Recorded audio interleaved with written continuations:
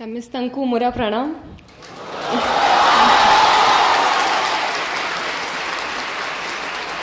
अपना माने कीमती अच्छांती समझते आज मु अपना मनंका गहनारे उपस्थित थिबारु बहुत खुशी माने करू अच्छी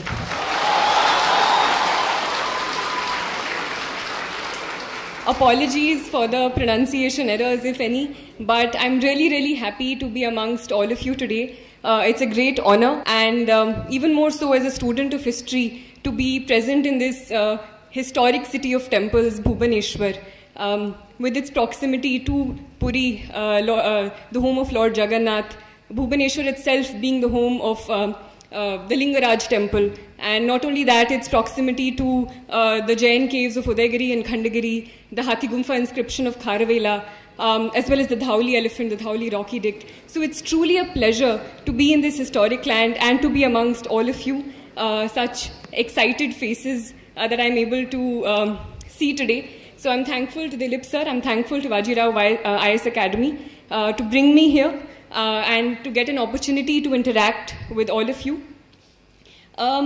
First of all, I'd like to say that all of you are really brave people who have taken on this examination. I've heard that some of you are already preparing for this examination associated with this institution. Some of you are planning to do so.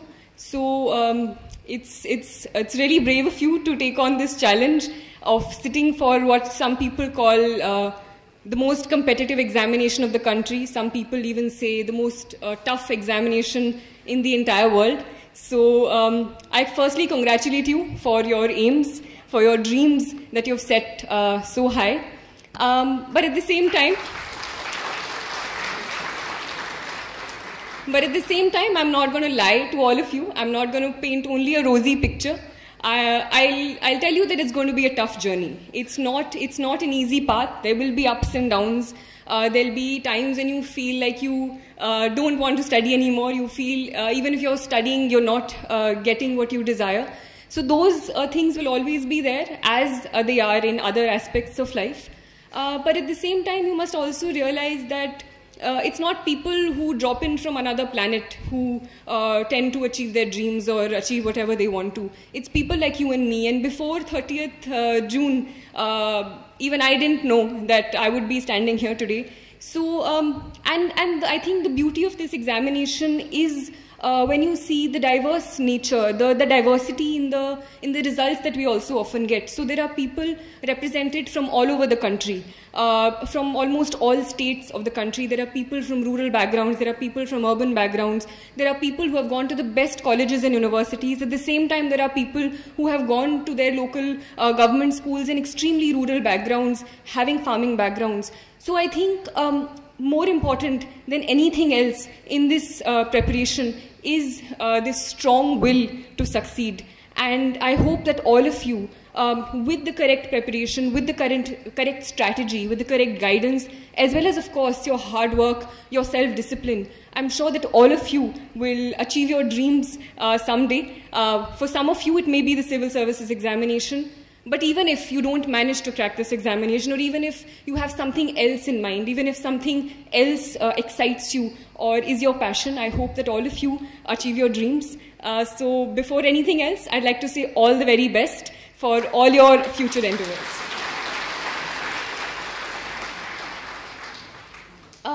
And I'm no one to come and give you success mantras or tell you. I'm also at the very beginning of my journey, so I'm not going to tell you success mantras as to how to succeed in life. All I can do is tell you about my journey, and if that resonates with you, if you find things that you think may work out for you as well, because everyone has a different strategy, everyone has different priorities in life, everyone has different things that they want to achieve and different ways as to how to do it. So I can only tell you my journey, how I managed to deal with certain things, the problems that I faced, how I managed to overcome them. And all that I can say is, if you have decided to enter this examination, know why you're doing it, know what is your goal and what is it that motivates you, that is asking you to sit for this examination. Make sure it's not just external pressure. And if you have taken that journey, started that journey, it's possible that some of you may not succeed, but whatever the outcome is, you'll come out richer. You'll come out gaining a lot more knowledge, a lot more experience, and whatever comes at you, try to look at it as an experience that is going to teach you. And try to not get disheartened. It's easy to say that when you've sort of gained some sort of success, or when you're on the other side of it. But try to look at things with a positive outlook. Try to look at whatever positive that you can get out of it. So enough with this bhashan. I'll start with my as to how I started my preparation and what motivated me towards it. So firstly, even during school, I did not always think that I'll become a civil servant. It was not something that was in my head. But I was always clear that I wanted to do something where I would be working with people, where I would be working on the ground. So even in school, starting from 6th, 7th, we had this option of choosing a club in school. So there used to be options like music or dance or debating. So those things also I sometimes participated in, but my main club that I chose was community service, where we used to stay back after school, teach children from the nearby government schools, even after that. So I think it was always something that I wanted to do, but it was only later when I saw examples around me of people who were bringing about a change in society that I thought that the civil services or the administrative services specifically would be a way in which I would be able to do that to the best of my ability.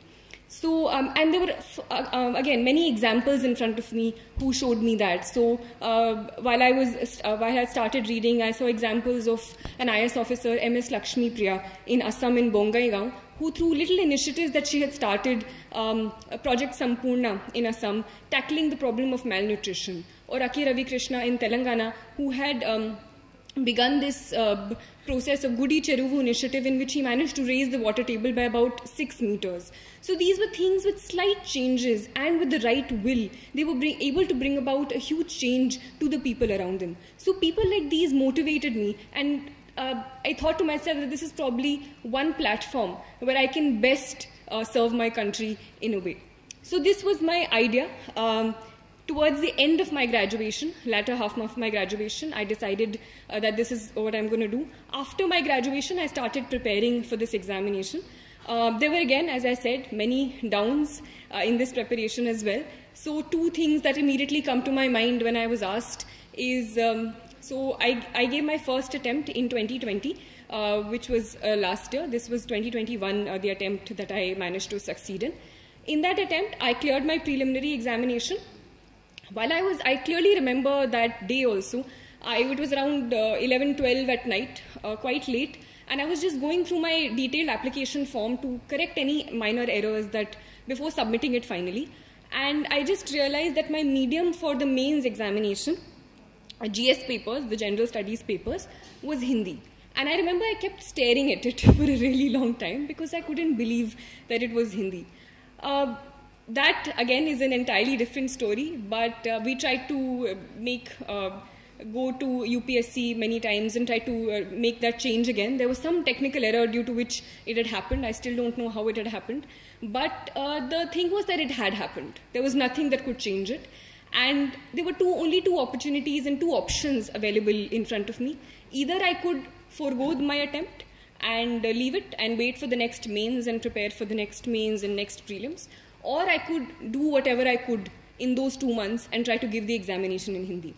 And I chose the latter. I think at that time, even for a second, I think it did not occur to me that I could somehow leave it. And I think I'm no one to preach, but I'd just like to say that anything that life gives you, I think it's always a good idea to take it for the positive. And it's often said that life is 20% what is given to you and 80% of what you make of it or what you see it as. So I probably saw it as another opportunity to learn Hindi better or learn my language better.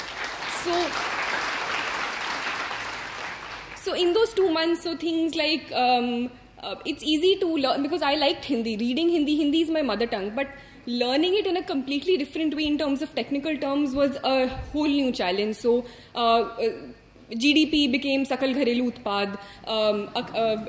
longitude and latitude became Akshansh, Deshantar, Ushna-Katibandhiya, temperate, tropical. It was another challenge altogether, but it was also exciting. So I think it's how you look at it as well. That was the first this thing, and it's likely that you will fail also, or how you define failure is also another matter. So I missed the interview call by 1 mark, but I think I learned. But even that missing, I took it as a challenge, because I was positive that if I can do it in Hindi and still miss it by 1 mark, if I do it in English, which I'm much more comfortable with, it's much more likely that I will succeed. So I took it as a motivating factor. So this was the first thing. The second time where I felt was a little downward curve in my preparation was this time's mains, where I was really sick, and I had high fever. There was a lot of fatigue. So there was a point in time, two days before my optional papers, 2 days I couldn't study at all. I couldn't even pick up a book. 2 days before it, I was literally texting my mother on WhatsApp things that I wanted, because I didn't have the energy to speak. This is not something that I'm exaggerating, but there was so much fatigue in my body. But at that point, you know that there are 3 days to go. You can either give it your all and not regret it later, or relax at that point and regret if I had pushed myself during those 3 days. So that's what I told myself. It's just 3 more days, 2 more days, 1 more day. I literally pushed myself to the hilt till I finally wrote my last word and heaved a sigh of relief on the last day of my optional papers. So I was asked to talk about certain ups and downs in my journey. So this is what I'm going to, 2 things that came to my mind. And the only thing I can say is all of us have our own experiences, all of us make our own mistakes, and I made mistakes. And the only thing is not to repeat those mistakes, to learn from them and go forward. And take anything that life gives you as a challenge. Go with it with a problem-solving approach, a solution-oriented approach as to this is something that is thrown at me. How can I best maneuver it? How can I go about it? And I think that's a positive way to look in life, to look at life, and keep you more happy, I feel, if nothing else. Coming to my actual preparation. So this is when I turn to how I prepared for this examination. As all of you know, or some of you know who are preparing for this examination, it consists of 3 different stages: the preliminary examination, the mains examination, and the personality test or the interview. So firstly, it's important to understand that it's not a clear-cut division. You can't just prepare for prelims, you can't just prepare for mains, you can't just prepare for interview. It's a holistic preparation, it's an integrated preparation where your foundations need to be very strong. And I made sure that there were 2-3 things that I kept in mind. First was keeping my sources limited. So whatever subjects that I had, I used to rely on 1, maximum 2 books for my very basic preparation. Mostly they were the NCERTs or any other basic books. If you are going for any coaching classes, stick to any 1 coaching class and just add things that you may find from the newspaper or anything else. Right? So sticking to the basic book, sticking to the NCERT, sticking to whatever 1 book that you have decided for each subject for getting the hang of the subject. Right? Apart from that, being very true to the syllabus, and this becomes even more important in the mains examination, because one thing about this examination is that there's too much to read. There's a overabundance of information, there is overabundance of material in the market, there is overabundance of help that is given to you, there is overabundance of advice that is given to you. Every other person will come and start giving you advice about, this is what you should do, this is what you should do. But you should know what you have to do, and your best guide for that, according to me, is the syllabus and previous year question papers. So these 2 personally were guides for me, especially in the mains examination, as to what to read and what not to read. So even when you're going through a book that is being given to you, try to orient it with the syllabus that is provided and see, acha, this is something that can be answered, or looking at previous year question papers, that these are certain questions that are answered, and which will help me. So overall, as an integrated preparation, I'll talk about specific prelims, mains as well, but overall, keeping your source material limited, also for current affairs, also for the basic static material. Secondly, coming back to the syllabus, coming back to previous year question papers. And thirdly, of course, is revision. So whatever you do, even if it's the topper, even if it's someone who gets really high marks, The first time you read anything, the next time you come at it, it will be as if you've never read it before in your life. And this is something that all of us, everyone who has started preparing, has gone through. So make sure that you go back to it, keep on going back to it, rather than spreading your preparation wide, rather than, you know, reading 5 books for the same topic. Read one book, but read it 5 times or read it 3 times until you completely imbibe it. Right? This is overall for integrated preparation. Specifically for the 3 stages, there are certain slight tweaks to this preparation that you start making. So after you're done with your basic books, I'll talk about prelims specifically. So while your basic preparation is the same, for prelims, I personally found it one of the most challenging phases of this examination as compared to the mains and interview. I found the prelims most challenging because I always felt that there was a matter of luck also involved in it. The questions sometimes were very random, but I think I still managed to clear it both times. And the reason, maybe looking back, at that time I was as nervous as any of all of you, but I again tried to stick to the basics. So firstly, the previous 3-4 months before the mains exam, before the prelims examination, I devoted mainly to prelims. At that time, mains preparation went into a backseat around 3 to 4 months. If you have not cracked this examination before, if it's the first time you're appearing, or if it's something that you regularly fail in, if you failed 2 prelims, then you can probably increase that time. You can go from 3 to 4 months, or even some people even take 5 months for complete prelims preparation. But mainly I think basic books are very important. And if you look at the questions in the past 2 years or 3 years, it's not something that you will get out of a book straight. But if you have an understanding of the concept, and that's where conceptual understanding becomes important. You should not read a book just for completing that book. You know, I've read that book. The reading that book is not important, understanding it is important. So if there are certain concepts in, say, geography about folding and faulting of rocks, or science, some science concepts, or some economic concepts about macroeconomic theory, if you're not understanding it, go look at other sources, go and ask a teacher, go and ask a friend, go and look up something on YouTube, some small video that you find about it. Understand what it means so that you can better apply it in the prelims examination, because a lot of application based questions are being asked. So unless and until you understand the concept, you won't get it.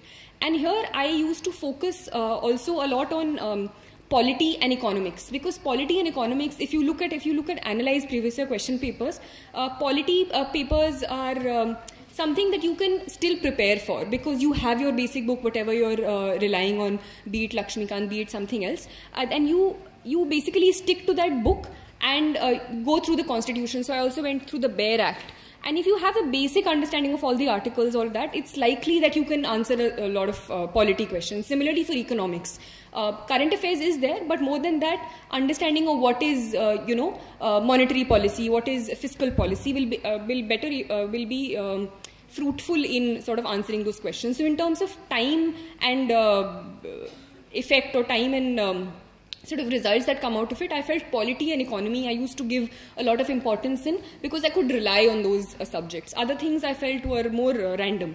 So this was my personal strategy. Everything should be given importance, but these things you should not leave at all, is something that I'm trying to say. Make sure that your basic things and basic concepts are very, very strong. Secondly, for current affairs, so current affairs, again, I'll talk about it later as well, but for prelims, I used to rely on the yearly compilations. Any sort of yearly compilations of current affairs you get. Some people use monthly compilations as well, so whatever works for you, but make sure that you have one source, because current affairs is a sea of information, and once you get lost in it, some people go through daily current affairs and weekly, so just make sure that you have one source. Add on it from your newspaper if you read the newspaper. I used to stick to a newspaper as well. But for the prelims, I mainly used to rely on the yearly compilations, go through it 2-3 times. And because sometimes people give in a lot of time, and because the nature of examination is changing, you don't get that reward out of it if you spend too much time going through 3 different magazines of current affairs. Thirdly, after your base concept is done, and even in between also, once you complete a subject, try to solve questions of it. And for that, you can enroll yourself in any test series or take any questions from the market that you get. So a test series was one thing that used to help me in firstly completing the syllabus and understanding, this is something that if I used to complete economics, I used to go and solve a test of economics. if I used to complete polity. So it gives you an analysis as to how much, how well you have read the basic books.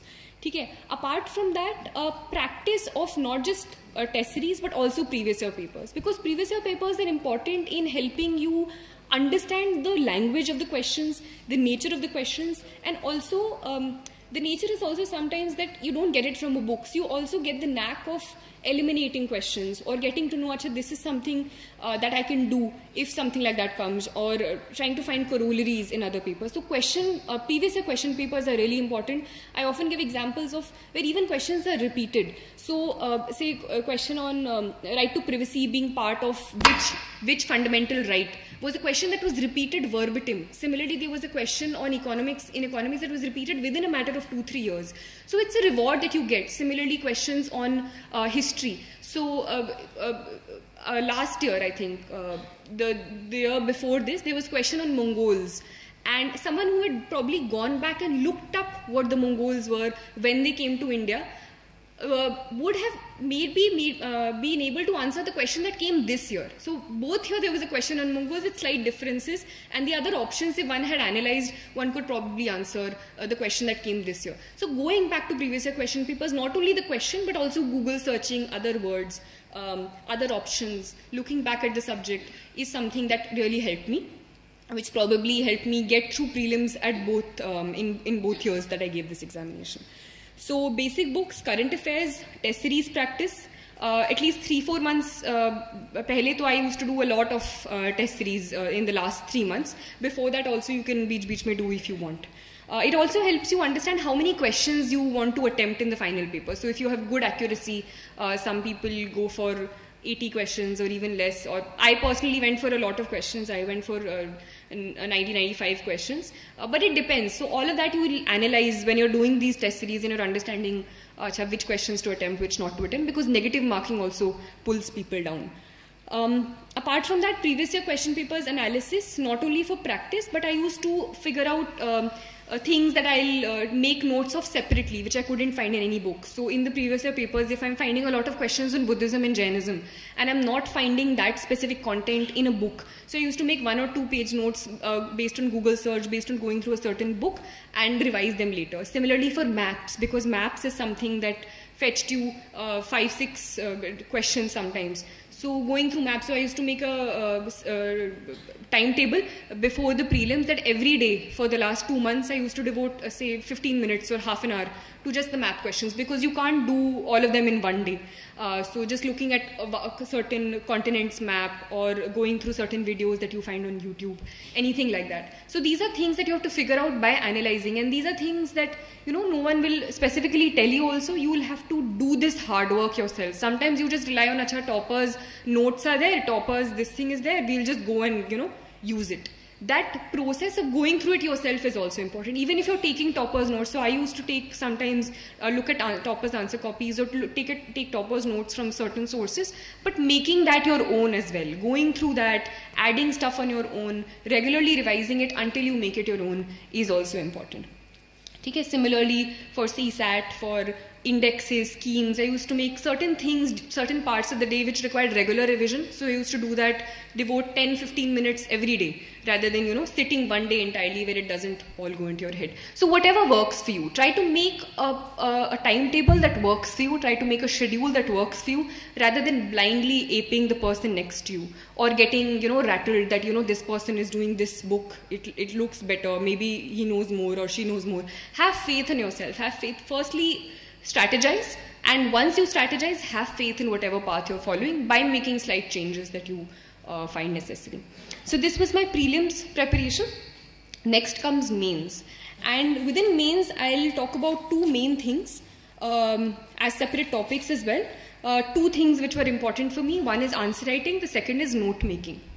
So for answer writing, I think there are a lot of things that are important, and I managed to get decent marks in my GS papers and my optional as well. And I felt one reason for that was also, looking back again I can say, is answer writing. I used to practice answer writing, and not just practice it, but analyze how I've written those answers and build up on them later as well.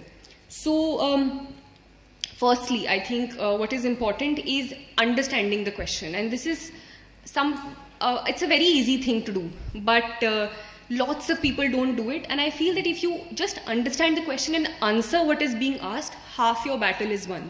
Because this is one of the challenges that I personally also faced in the early part of my preparation.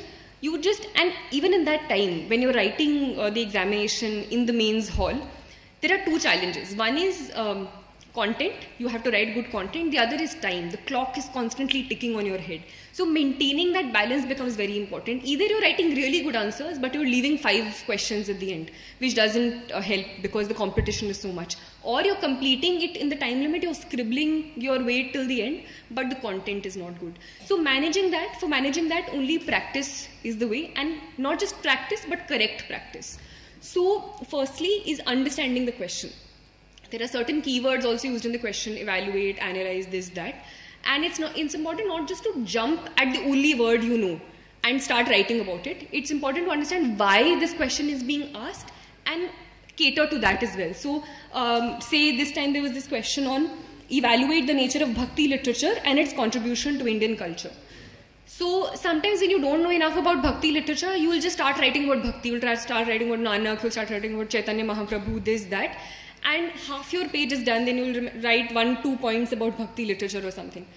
The important thing is, even if you don't know exactly what, how, say, Bhakti literature, what the nature is, its contribution is, try to orient your answer according to the demand of the question. So start writing about Bhakti literature only. Start writing about, so I think in this paper, in this question, what I did also, I made, so although it's not required, but for visual presentation, I made this map of India slightly on the corner, and I jotted it down, jotted the different Bhakti literature across the map, on the map itself. So say the Bishan Pad or Mirabai's this thing, everything, Lal Ded's this thing, Abhangs in Maharashtra and all of that. So even at a glance you could just see what those things were about. Then the nature of Bhakti literature. So look at the keywords, and this is something that I used to do. I used to divide the question based on the questions and on the words that were used. So nature of Bhakti literature, what is the nature? So say devotional, and then give an example. Try to give what you're saying and provide an example to it, so the examiner doesn't have to think too much. The examiner knows that, you know, this is what she means and this is how she's displaying it. So nature of Bhakti devotional, then poetic, so you talk about certain poetry compositions, then something else. Then the second part of the question was its contribution to Indian culture. So the contribution you think about, and when you make these headings, even if you didn't know the answer yourself, you start making links in your head also. Such as what can be the contribution of Bhakti literature? It can possibly be to, bringing about this temple tradition, how these Bhakti songs were sung in the temples, how that created the musical culture that probably developed out of it. So these are things that you won't read, but you can associate with things around you. And saath mein you're providing examples about, say, Shankaracharya, and these are things that will come because we have things that we've seen in our homes, we've seen somewhere else. So if you just stick to the wordings in the question, what is being asked in the question, rather than coming back to only what you've read in the books, you know, Bhakti I read in that book, Nanak was written, Kabir was written, so I'll just write that. That won't fetch you marks. Understand what the question is, try to relate it with your environment around you, and try to answer those questions in that way. So firstly, most important, understanding what the question is. There were questions in GS3 this time which none of us knew. Like, there were half the questions were random questions, but I still managed to get, I think later I got to know decent marks there, because I tried to reorient what I knew according to the demand of the question, rather than just writing anything I knew or just leaving those papers blank. So understanding the question, answering only what the question is asking is important. Secondly, content. So this again was another example I wrote down. Analyze distinguishing features of the notion of equality in the constitutions of USA and India. So this was, I think, a 15-marker question, and there are not too many differences. But what sometimes people did was, they didn't know differences in equality, so they wrote differences in the constitutions of USA and India. But that's not what the question is asking. So try to answer what are the differences in equality. Even if you're not getting, try to reorient the question, the differences you know between the constitution in terms of equality. Try to shape what you know in terms of the demand of the question. So these are 2 examples that I remembered. Secondly is content. So first is you understood the question, but if you don't have the content, how will you do it? So that content wala thing, you have to do the background work, and that is when I'll come to note making and all of that. In the examination hall, during those 3 hours, you don't have the time to think. You can't just sit around and think, acha, this, that. All of that you need to do before the examination, and your content, to a large extent, apart from on-the-spot thinking, needs to be prepared. For that, for example, GS2, which is polity and all, I had prepared lists, or in the sense topics and committees that I could quote. Say in railways, I will talk about the Anil Kakodkar committee. In something else, I'll talk about the second ARC and the recommendations that they've given. So you're not just writing random things, but you're adding to it. Once your basic, and this can only be done once your concepts are clear. If you're starting your preparation and you start doing this, it won't fetch you anything because your basics are not clear yet. But once your basic content is done, to make it better. So my aim was in answer writing this year to make my answer better from the person before and after me. And how could I do it? By adding content to it. So say committees in GS2, then GS4 is ethics. So I used to look at the newspaper, keep picking up examples and quotes and keep writing them down, keep using them in my papers. So GS4, there were committees. Then GS3, so for economics, some data that I found in the newspaper, or say recently a national health survey has come. So if a question on population, I think this time was asked. So talk about the data in that national health survey, talk about say the sex ratio, how it has changed. So it adds a certain value and you feel that you know what you're talking about rather than just, saying things in the air. It adds some heft to your answers. So content is something that you can work on before you're writing the paper, specifically for different papers, different things you can do. Thirdly, even if you have content, even if you have understood the question, a challenge comes in putting it on paper. And I had a humanities background. I had the habit of writing really long answers. I wrote 8 pages answers in my graduation papers where, you had to write four questions in like 2 hours or 3 hours. So changing that to the demand of this paper was definitely tough, but I managed to do that. I had started with a very different writing style. I ended with a very different writing style. So that is something that all of you can do. So I used to write in paragraphs. I used to write really long introductions, but I tried to press a lot of information later on in points. So before I was writing the paper, I used to think that, this is a problem, this is an issue that happened with me last time. I used to do this. So this time, I'll try to do at least this. I'll try to at least make the introduction only 2 lines or 3 lines. Or I'll try to introduce, if I could write only 3 points in my last paper because I was writing in paragraphs, I'll try to write at least 5 points this time. So these are things before I was writing, I used to tell myself and try to, implement it. So maybe you won't write 5, maybe you'll write 4, but next time maybe you'll make that jump to a 5. Next time you'll maybe make that jump to a 6. So these are things that you told yourself. In terms of structuring the answer, what I used to do was, I used to use subheadings. So things, like I said initially, evaluate the nature of Bhakti literature, contribution. So I used to write a short introduction about the Bhakti tradition and some quote or something in Sanskrit I wrote, I think, in the first introduction for this thing about Bhakti literature. How about it coming from the root bhaj, or to incorporate or something, involve yourself in the divine. I wrote that introduction. Then I made a subheading about nature of Bhakti literature. And I started writing from here. So the nature of Bhakti literature I wrote here. Then the points I started writing, leaving a certain gap. So in terms of visual structuring, it becomes easy for the examiner to see and understand. Even if your writing is not good, some people have that problem. But if you have it clearly divided, so if right here you're writing the heading, then starting from here you start writing the points 1, 2 and 3. If you have an example, I used to write it further to this side and make a triangle. So I used to write example and make a triangle there. So when you're looking at a paper, the examiner could see she has used 4 examples because there were 4 triangles that were drawn. So this structuring is something that you will get over a period of time. I also looked at other toppers' copies. I incorporated whatever I saw in it. So using subheadings, underlining, starting writing in points. So you need not write very long sentences. You can skip out the a and the sometimes. Not that the person shouldn't understand only what you're writing, but you can leave out certain things. You can just write the basic terms. So points is something that I used. Subheadings, underlining. In terms of visual structuring, I talked about spacing. So spacing was something that I used. Maps, which I talked about in the first paper. Similarly, for geography. And these are things that you can't do in the paper because you can't think that much. So practice the India maps, practice the world maps. That is something that I used to do. And say for geography, I had 2 pages. I just went through all the NCRTs, picked up all the diagrams that I could use and do them on 2 pages. Similarly for economics, I was just going through the monthly magazines or yearly magazines or any other source that I found and just drew the, you know, charts or flow charts that I could draw. So there was this chart on financial inclusion, and I knew that if a question on financial inclusion came by chance, I could draw it and it could add some sort of value to my answer. So these are things that you drew before, and then before the examination you just went through them, ki, acha, this is something that I can draw. Towards the end, this is what you do. You focus on the committees, you focus on the examples, you focus on these diagrams. So these are things that you can directly reproduce in the paper if the question comes. Don't just do it just for the heck of it. Sometimes people do that also. Randomly they're doing diagrams, randomly they're drawing charts. You need to do it only so that it makes your answer better. Don't unnecessarily bombard your things with these visual things, but if it's making your answer better, definitely do it, because it adds some sort of diversity from the paper before and after you.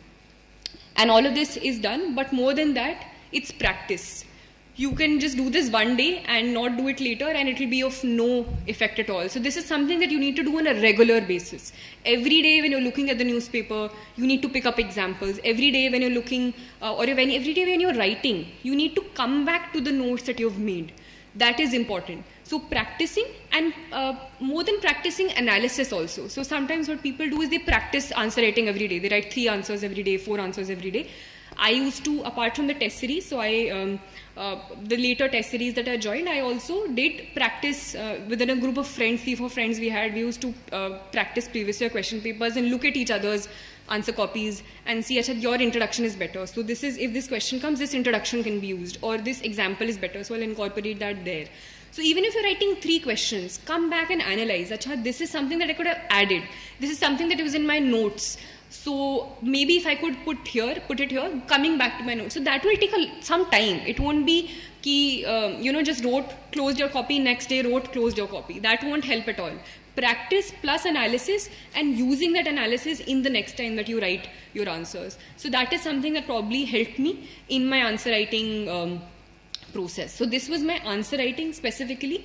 Apart from that, for mains preparation, the basic books you would have already gone through 3 or 4 times. And yeah, this is something that I forgot to say, but for me personally, prelims I at least made sure that I had done 3 revisions in those 3 or 4 months before of the basic books that I had, or whatever thing that I was following, whether it be it Spectrum for history or anything, or the NCRT for geography. I used to make at least 2-3 revisions. It depends on you, how much you've read that paper. If you're doing it for the first time, maybe more, maybe less, but just to make sure that it sticks in your head. So those revisions you've already done before. Here also, now you can go through whatever basic books that are required. So for mains, you need to stick more to the syllabus, I feel, rather than just sticking to a book, because book you have gone through, your concepts are clear, but orienting them to, and there are certain topics which you won't find in books, or you'll have to look, say for example, governance topics. If you find a book on governance or some notes on governance, coaching notes, that's well and good. If not, try to make small 1-page notes of it. Say, I used to make notes apart from that. So the second topic apart from answer writing is note making.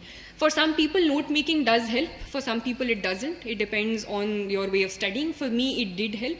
So I'll talk about myself. I did not make notes of all the basic books. Some people do that. I did not. Sometimes, for example, for geography, if I'm going through it, there are certain data about, say, crops, their percentage in world crops and Indian crops. So I used to make a small chart towards the end of the chapter itself, and agar end mein revision karna hota tha, so I used to go through that. But mostly, I did not make notes of the basic books, because I thought they were well enough, they were like compact enough, and I used to just underline things that I thought were important when I was doing revision. But for certain topics in the syllabus, which I felt I could not find information elsewhere, if I thought there were certain current affair topics in the news, in the newspaper, which are going on for a really long time, say the farmer bills, if it's going on for a really long time, I'll make 1 or 2 pages notes out of it, so I can use it, say, in agriculture, or if I find, say, an article on fertilizer policy in the newspaper. So I used to not make notes of newspaper per se. Some people make copious everyday notes of the newspaper. I did not find that helpful, because at the end you have like a huge this thing of newspaper, it takes a lot of time in the day. So I did not find that helpful. Some people do.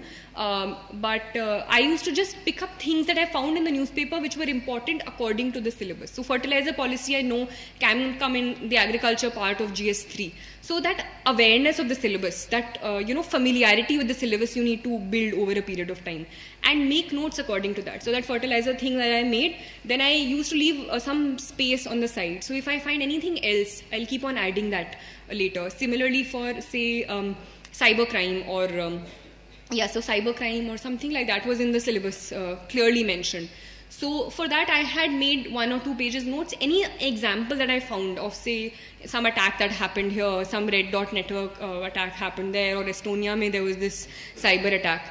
Those things I used to keep on adding and then use them in my answers. So these things like enhance your answers a bit. Some other people are just writing whatever notes that they found or whatever book that they used. But when you see examples of, say, US में ये वाला attack happened, shadow network ये हो गया, या Pegasus attack ये हो गया, so it adds some newness, and the examiner thinks that she knows what's happening and she can make these links. So these additions I used to keep on making from the newspaper, apart from making my main notes that I used to do according to the syllabus, according to any topic that was in the news. Why is note making important according to me? And that is the way you should make those notes, because sometimes what people do is कि अच्छा notes बनाने हैं, किसी ने बोला है कि notes बनाने, it's important. So I'll make notes, and those notes don't serve any purpose because it's more or less you're repeating and you're copying whatever was in the book. You just literally remove a few words and you write them in your own words, or you write them by removing a and the. So that doesn't help at all, because you should understand why you're making them. There's a purpose to the note making. So firstly, according to me, it's to pry out or take out the important stuff, or what is important. So you're removing what is not important and what is of most importance in using it. So the notes, the next time you make, like if it's 100 words, it should come down to at least 40 or 50. Otherwise, there's no point to making it, or even less if you can. The smaller they are, and if you can understand it. Understanding should also be there. It's not as if कि अगली बार आप पढ़ो आपको समझ ही नहीं आ रहा आपने क्या लिखा है because इतना छोटा कर दिया. But you should understand. It should be for yourself. So prying out the important information, collating important information. Because say if it's a topic in the syllabus, it's possible that you can find good information from 2 sources. So sometimes I used to make notes collating those 2 sources. Or if it's a topic in the syllabus, I used to do a Google search, find 4 or 5 sites and just take out important bits, important examples and make one information. So taking out important stuff, so reducing it. Secondly, collating information from a couple of sources, keep on adding to it. Some people used to make online notes, that you can also do. I used to find it more comfortable writing. So that was my personal preference. It's sometimes easier to make online notes because it can be easily edited. So that is also something you can do on Evernote or anything, or anything on your laptop also you can make. Thirdly, revising revising it's important, because immediately before this examination, and it especially helped me for my optional, because optional history was very, very vast. I could not possibly have gone through all the books before my examination, so I used to make notes. Those notes itself are also pretty big, because even after condensing, the syllabus was that vast, but it helps you for revision, because in the end you can only look at those notes, so it needs to be short. So for revision, for collation, and for highlighting important stuff and gradually reducing it. So sometimes people make notes 2 times. Firstly notes, and then notes of notes to even shorten it towards the end for extremely last minute revision, just keywords. So that is something that you can do. Which books and which areas you're making notes of, you need to decide. No one else will tell you according to your needs. Secondly, they need to be crisp, I've already told you. And thirdly, they need to be oriented to the syllabus. Don't write random stuff, they need to be oriented to the syllabus. So these were 2 things which are, I thought, mainly important for mains. Thirdly, a thing which helped me, apart from mains, answer writing and note making, was looking at toppers copies, because apart from the whatever test series you'll enroll yourself in, whatever feedback you will give, that is also important. You'll incorporate the next time you write tests. But thirdly, toppers copies help you in understanding what possibly got those people those marks. Right? So it's possible that you may not like one person's copies or another person's copies, but out of a group of 5 or 6 that you can, explore, there'll be 2 or 3 things that you can incorporate. And sometimes people don't understand what's going wrong. People are giving attempts after attempts, they're not getting good marks. And that's because mainly keep on sticking to the things that got them those marks. So it's important to get out of that cocoon, look at what other people are doing, and possibly learn from anything that is being given to you. So in that way, toppers copies of certain subjects, of certain examples that I used to find in ethics copies, I used to, a quote I found, so I used to use that. An example I found somewhere else, I used to use that. Structuring of answers, those things also, I think you can, they're all easily available. You can go through them and add to your answers in any way. Next, preparation for current affairs. So this is again a question that is regularly asked. How do you prepare for current affairs? There's too much to do. I personally relied mainly on the newspaper. So the newspaper was my companion throughout the entire preparation, and I personally felt it helped me a lot. Some people do not so rigorously rely on the paper, they use other avenues. But I personally relied on the newspaper. It helped me a lot for my mains preparation. It helped me, I think, in a subconscious way for my prelims preparation also, because there are concepts, things that you're constantly reading which go in the back of your head. I did not make notes for it for prelims, but I made notes for it, as I had already told you, for my mains. Examination topic-based, syllabus-based notes. So I just like to say that get into the habit of reading the paper. It will help you in some way or the other. And as we'll talk about later about the interview preparation as well, that at that point you can't neglect the newspaper at all. Sometimes you have to rely on more than one newspaper to get opinions, but it's better to get into the habit of reading the newspaper, because sometimes in the monthly compilations or yearly compilations you get the facts, but you are not able to get into the bottom of it. You don't get opinions as such, or analysis, which sometimes I think you get from newspaper editorials or any other article that you find on specific issues. So try to get into the habit. If you're not able to understand it, take help of someone initially, and it's very natural. Initially people take 2 hours, 3 hours to go through the Hindu, go through the Indian Express. So it's absolutely fine. Take that time, but over a time cultivate a habit of reading only the important parts. You can leave out the political bits for the preparation, you can leave out certain other things, and if you orient yourself to the syllabus, you'll understand what to read and what not to read. So the newspaper I used to follow, I used to keep adding examples, adding notes to my mains notes that I was making.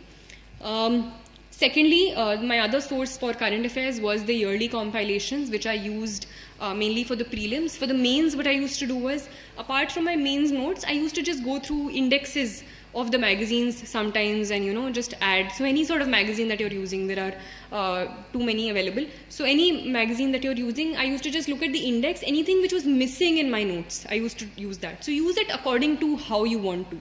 So yearly compilations for prelims, and thirdly, my notes. So my notes I used to make, and we had made a certain group also, a self-study group, 3-4 people. We used to divide certain topics, make notes of them, and use them towards the end. So that was my strategy for current affairs. My only advice is keep it limited. Don't, because there's a lot to go in read in current affairs, stick to any one source and believe that it will work out. Because self-belief is also very important in this examination. Self-doubt is one of the biggest things that you face at every level. You're all thinking, Acha, this book is not good enough, my preparation strategy is not good enough, this particular coaching or anything. You're always questioning yourself, but just have that self-belief that whatever you've chosen is going to get you there if you have, the correct reasons, the correct strategy, and your materials, basic materials are right. Then was my strategy for optionals. So optional, firstly, is the choice of choosing your optional. So according to me, some people have asked me, how do you choose your optional? And some people had thought that history was not a scoring optional initially. So I was also told, even if you have history as your background, try to change it. Some people have changed it already because, history is not that scoring. And maybe you take sociology, maybe you take something else, you'll get more marks. So I personally think that this is not true. There have been people from all different sources and different optionals who have got marks. There are people in the top 20 from economics background who have gotten marks. From from Hindi literature, from sociology, from political science, from medicine. So these are things that, people say that economics may don't get marks, history may don't get marks, medicine is very, very vast. So just make sure that whatever you choose as your optional, you have an interest in it. Because an optional, you have to put in a lot of hours. You have to, consistently read those things, read extra books, write answers. And that will not be possible if you don't have interest in that subject. So first and foremost, make sure that you have interest in the optional that you're going for. If you're, say, from an engineering background, which some people say that, they have a problem with, because, say, I had history as my background. I did my graduation in history, so I took history. I was comfortable with it. I had an interest in it. If you are not from any of these backgrounds, if you don't want to take any sort of engineering as your optional subject, what you can possibly do is just go through roughly the books of all of these things. Just roughly go through sociology, go through history, and see where you find yourself, more comfortable with. Secondly, apart from interest, is material and guidance of a certain sort, because I feel each optional has a slightly different strategy and slightly different things that you need to keep in mind. So any sort of mentor, any sort of person who has cleared the examination in that subject, you can ask that person, ask another person for its pros and cons. So take every optional, see its pros and cons, see which pros you can work with, see which cons you can work with, and then come to an optional. For history, my personal challenge in history was, even in this year, even I was very, very jittery even before I was giving my final optional papers, was the vast syllabus. So I think that was a personal challenge that I had, balancing it with my general studies preparation. That time management, again, you have to figure out yourself. Before the mains, I used to divide mostly my day into half. Sometimes that half, more than half, was given to history, and in the end I still wasn't very happy with the revision that I'd done of history. So it's just, I think what maybe helped was my note making. Even in the last day, even in that 1 hour, there were certain things that I hadn't done, so I revised. Because I had short notes, I revised in the 1 hour that was given to me between the two papers. So that also I could use in the last thing. So note making really helped me, according to me. Practice, revision of those notes helped me. So that, I think, worked out for me in history. I had a certain love for the subject, so that sort of background also probably helped me. So strategy for optional, I feel, depends from subject to subject. So if you have, and I think we'll have a interactive question answer session at the end. So if you have any specific questions that you would like to ask about my optional or any other thing, you can ask, because each optional, I feel, has a different strategy. And basically time management, I think, so which comes to the next topic as well. Time management is crucial in this examination, and even though these things may seem the most boring, time management, revision, all of this, but I think these are the things which actually work out in the end. And that time management can be different for different people. Some people, can study for hours at a stretch and not get tired. Some people do need those regular breaks. But whatever it is, make sure that you're accountable to yourself. Make sure it's not external accountability. It's not, you don't have to be accountable to your parent who's saying, Acha, padhu. But make sure that, this is something. For personally, what I used to do was, I did not have very clear-cut, timetables in the sense कि अच्छा इतने घंटे ये पढ़ूंगी, इतने घंटे ये पढ़ूंगी. Roughly timetables I did have, but morely it was in terms of कि अच्छा इस हफ्ते तक ये खत्म हो जाना चाहिए.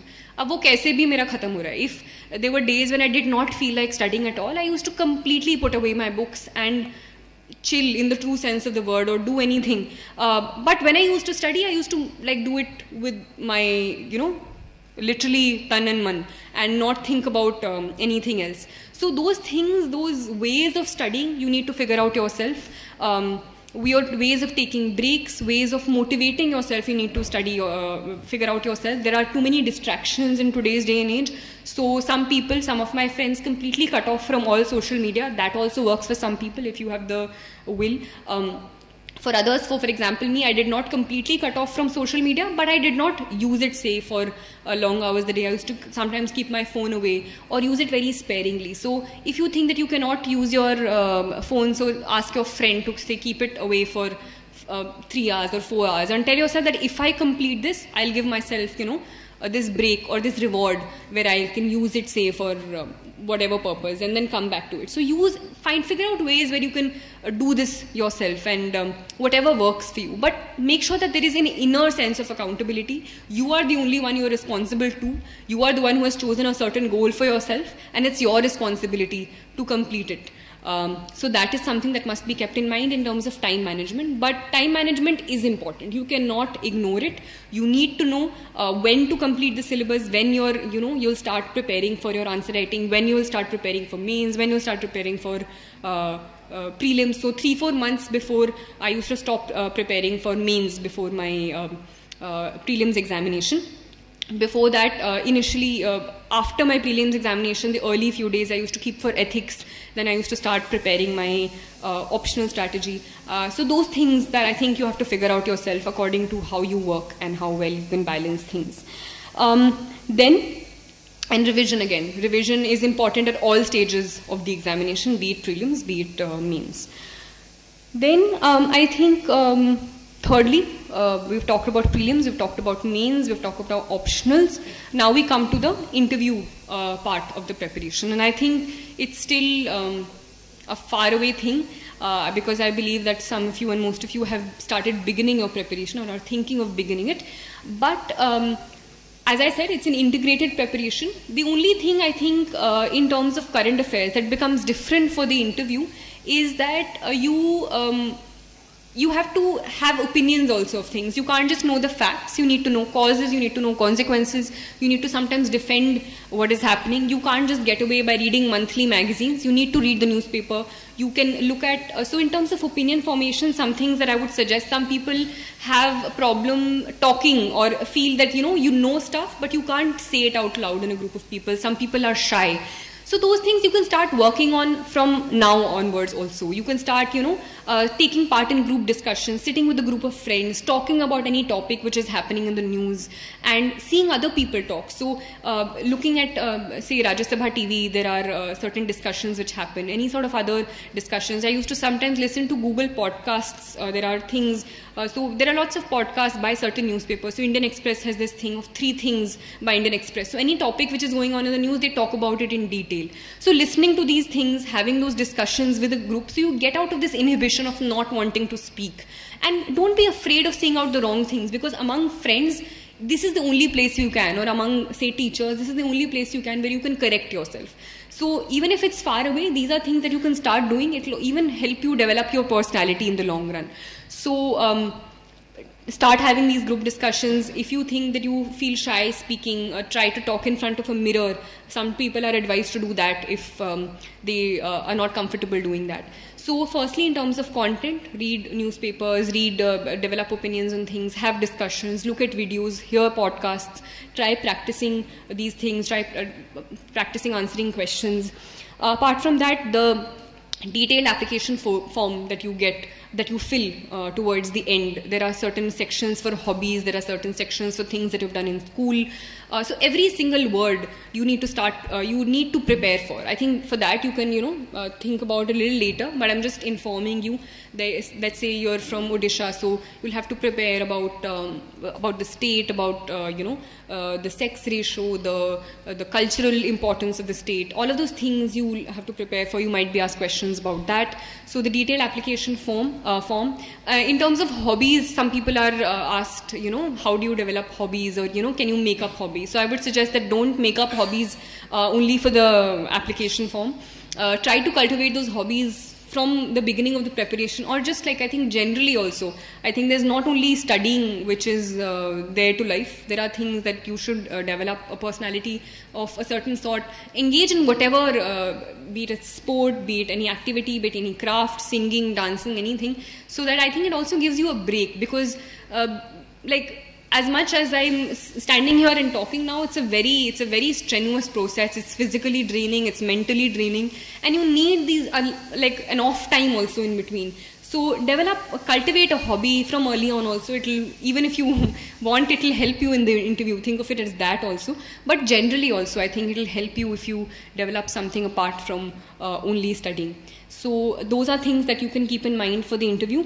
As for the last time when you enter the interview hall, I think calmness of a certain sort is important. Self-confidence is important, and those things you'll cultivate when you gain the content, when you gain the knowledge, and when you start practicing and doing these things from early on. So apart from your knowledge, it's also a test of your character, it's a test of how calm you can be in stressful situations. So that, I think, is my advice for the interview. Apart from that, this was the academic part of it, the academic strategy, the do's, don'ts, how I went about my strategy, my content for all 3 stages of the examination. Apart from that, I think you need to understand and ask yourself why you're giving this examination. And setting a goal is important. So I believe that some of you are preparing. There are maybe some of you who have certain other goals in mind. So just make sure that you set your goal for yourself, whatever you want, and ask yourself why you're doing that. Because that is something which will sustain you throughout the preparation. And motivation is something that you have a dearth of at times. The results have come or something happens, everyone is pumped up, you think, I'm going to get a top 10 rank, I'm going to get a top 20 rank. 1 month goes away and that motivation goes down. So that motivation should be internal. You should know why you're doing it, because when there are those down times, when you're down in the dumps, when you're questioning yourself, you need to come back to why you started in the first place. So that, I think, is the first and foremost, most important thing, that inner motivation, why you're doing it. You need to be very, very clear. If you're not doing it for the right reasons, it's probably good to step back. But just remember why you're doing it. So setting your goal, once you've set that goal, it'll also give you the motivation to work hard, because even though there are different strategies, different ways of reaching your goal in this examination, you have to work hard. There's no way working around it. Whether you're doing it by slogging 18 hours a day, whether you're doing it by doing 8 hours a day but doing it consistently, you have to work hard. There's no easy way out of it. It is a very, very tough examination. Let me not mince words. It's a very highly competitive space as well. So you have to work hard.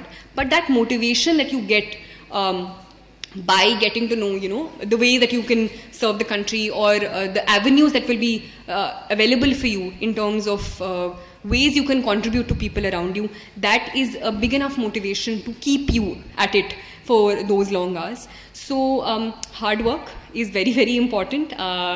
However much you try to run away from it. Time management, revision, all of that I said. But also, hard work can also be in various ways. You can work hard at doing certain things and still not get the desired results, because maybe you're not going with the right strategy. So apart from hard work, that hard work should also be in a certain direction. And that is where there is an importance of guidance, of mentorship of a certain sort, of knowing the direction where you're going. So make sure that however you work around that strategy, be it through mentorship in a coaching institute, if you're choosing to do that, or a mentor that you have around you, or a person who's cleared the examination, or if there are other sources as well.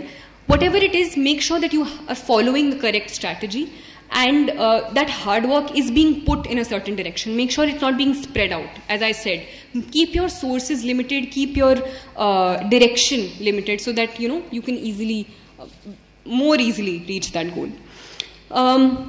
Apart from guidance, mentorship in a certain direction, after the hard work and after all of that is just going through the content, is the practice and evaluation. So for practice, any sort of tests that you go through, test series, be it for prelims or for mains, and more important than just the exercise is the feedback. So using the feedback, not just taking the feedback as it is, but using the feedback the next time you do that. Self-evaluation as well. So there is an external evaluation and self-evaluation in terms of how much you've improved in the past 1 month, things that you need to work on, things that you think are done, and focusing on the things that you have left out. So practice and evaluation. And things that are not talked about, apart from the academic part, is the emotional balance and emotional stability that you need to maintain. Because it's, however many times I repeat it, this motivation, these ups and downs, there'll be constant ups and downs during this preparation, and to deal with those downs, you need a certain emotional balance, you need a certain stability at that time, and these things are often not talked about, but the stress is also really, really too much. There is parental pressure, not even just parental pressure, there are people randomly from, distant relatives who've got to know you're preparing for this examination, and they ask, acha, uska kya hua, or uska. So there's random sort of stress as well, but you need to be accountable only to yourself. right? And so coming back to yourself, so what I used to do when I used to be stressed at times, or I thought, so there are different things for different people. So whenever I used to feel stressed, I used to take really long walks in the park or any sort of nature thing that I wanted to do. I used to eat some of my foods, the nice foods that I liked, some of my favorite foods, I used to order them. Or I used to read a book, watch some of the movies that I liked. So getting, in the immediate sense, you can figure out your ways to de-stress. In the long term, I think you need a positive environment around you. So a positive group of friends sometimes helps to push you, even if you're coming down. So I was lucky in that sense. Thirdly, obviously, your parents are a great source of support. So for me, I was lucky enough in that regard as well, where that positive push was always being put. I was never made to feel that pressure of not performing or not doing well enough. But even people who do not have that sort of support, people who are living completely alone, who do not have the positive environment of friends or parents around them, try to look inwards. It's easier said than done, but try to look inwards, try to understand what you're doing, figure out ways of de-stressing, whatever it is. Try to understand what your priorities are in life, how you can, try to achieve them. So those are things. And I think most importantly, I feel what gives you an inner sense of satisfaction is giving your 100%. And let's not mince words, the success rate in this examination is very less. So there are a lot of you and lots of people who give this examination who will not succeed in this examination. But that does not mean that you do not succeed in life, because there are various other avenues in which you can give back to society. I have friends who have exhausted all of their attempts, but are doing very, very well in other aspects of their life. So as long as your goal is set in terms of what you want to do, there are various ways in which you can serve people around you. Make sure that if you've chosen to give this examination and it's something that you want to do, make sure that you give your 100%. So at the end, there'll be no regrets. Even if I did not clear this examination this time, I would definitely have been sad, I would definitely have been heartbroken, but at the same time, I would have been content with myself that I did all that I could. And the idea of Nishkam Karm that we often talk about, I think it's very important when the Karmani Vadhikaraste Ma Phalishu Kadachana, you give your 100% and then don't worry about the result.